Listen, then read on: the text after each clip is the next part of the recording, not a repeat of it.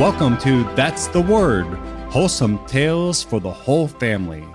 I'm Father James Yamauchi. Today's story, Someone Forgot the Sermon. The superior was beginning to panic.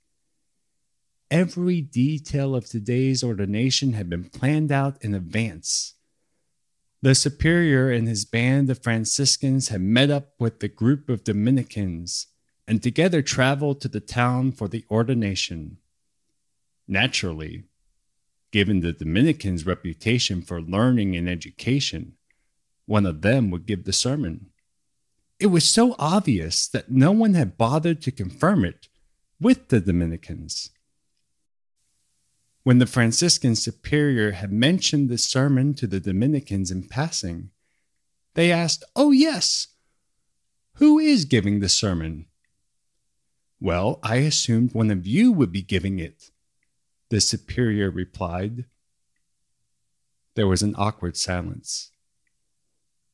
The Dominicans glanced at each other, everyone waiting for someone, anyone, to say something.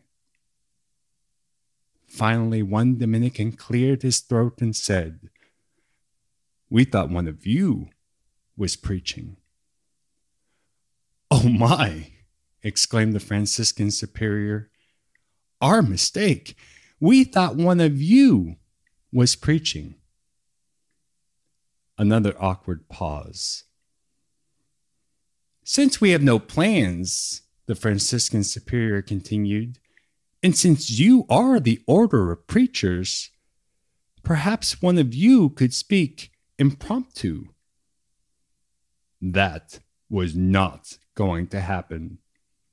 One by one, each of the Dominicans politely refused, each saying that he had not prepared anything, and so sadly, he could not preach the sermon.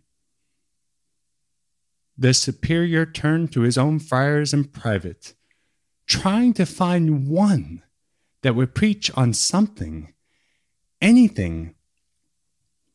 Each one gave the same protest. He was not prepared. He couldn't speak on such short notice, especially not to a crowd of learned Dominicans. Finally, the superior reached Fernando, the cook. He was desperate at this point and asked Fernando to give a short sermon. Fernando protested, saying he was not fit for such a task.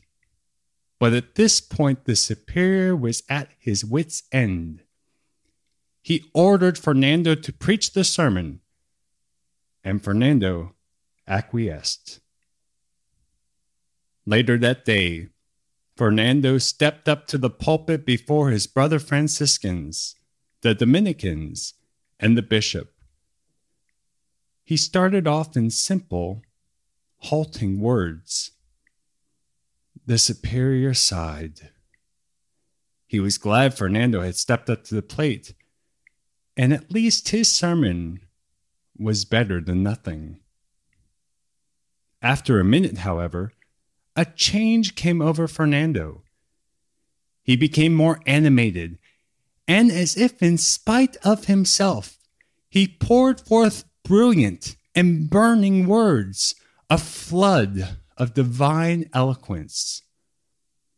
The plain-spoken, halting address transformed before the congregation into a powerful sermon. When Fernando finished, the room was astonished at his magnificent performance. There was no returning to the kitchen for Fernando. The Portuguese friar would be sent by his order to preach across Europe, drawing massive crowds wherever he went. Originally set on being a missionary to the Moors, Fernando fell into preaching by a providential lack of planning. His last-minute sermon would propel him to become one of the most popular saints of all time, being canonized a record 9 months after his death. This preacher, discovered by accident, spends his heaven primarily helping people find their lost items.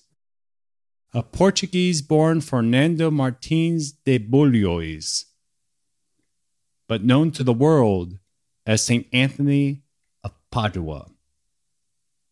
And for this week, that's the word. It's always wonderful to tell stories of saints, especially someone so beloved as St. Anthony of Padua. And I hope I pronounced his given name correctly. And many people don't realize that he was actually born in Portugal, because people associate him as being Italian since he is buried in Padua, and his name is St. Anthony of Padua, which is a town south of Venice. Something else fascinating about this story is this is one where we weren't able to drill down to just the bare facts. Usually when we tell a story here, we try to make it so that everything is absolutely factual, even some of the offhand comments. But there seems to be so many embellishments around the story that even Butler's Lives of the Saints, the generally considered authoritative source on a lot of these saints, is very skittish with nailing down specifics. They don't say sermon. They say it was a customary address at the ordination. And they don't even say when it was in the proceedings. They say he was doing menial tasks, but they didn't say he was a cook. And they said, we're not even sure if he was a priest at that time or not. And we probably have one of the stories is correct, but there's just so many embellishments around it that it's hard to tell which one is the right one. So we just chose calling him the cook and saying that because he probably did do some cooking, and calling it a sermon just because it made the story easier to understand. And there's always a great principle that my former vice rector when I was in major seminary shared with us when he was sharing a story of the saints in Rome. He always told us, he said, if it's not true, it ought to be. And it's probably because of that principle we have the variances in this story of St. Anthony of Padua, because he is so beloved in countless generations and cultures of Catholicism. If you enjoy That's the Word, please share the word. You can sign up for our weekly newsletter at sonsofthunderrock.com. That's also where you can find our social links and our email if you have any feedback or story ideas. Thanks for listening, and we'll be back next Wednesday for another wholesome tale for the whole family.